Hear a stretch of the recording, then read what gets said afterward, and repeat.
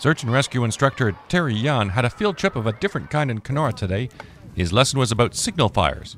Today they're going to be building the signal fire, and we certainly recommend in any survival situation that you have to be set up to signal aircraft. So you have to set up 3 signal fires. Just 3 of anything is something that is recognized as an emergency signal, and these things have to be lit when you hear an aircraft. Don't wait until you see one. Light it right away. Student Cam Koch said he learned a lot today.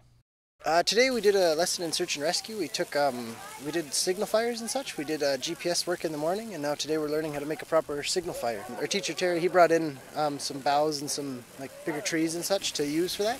And then we went and looked around in the forest and found some, so yeah, should be good.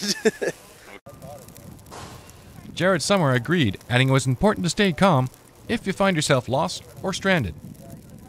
I took away that when you're in a survival situation, the best thing to do is just not panic and get everything set up, because the main thing you should be focusing on is getting found and get out right away. And if you take all the necessary steps, you shouldn't have to get lost in the first place. For Kenoraonline, I'm Mike Aiken.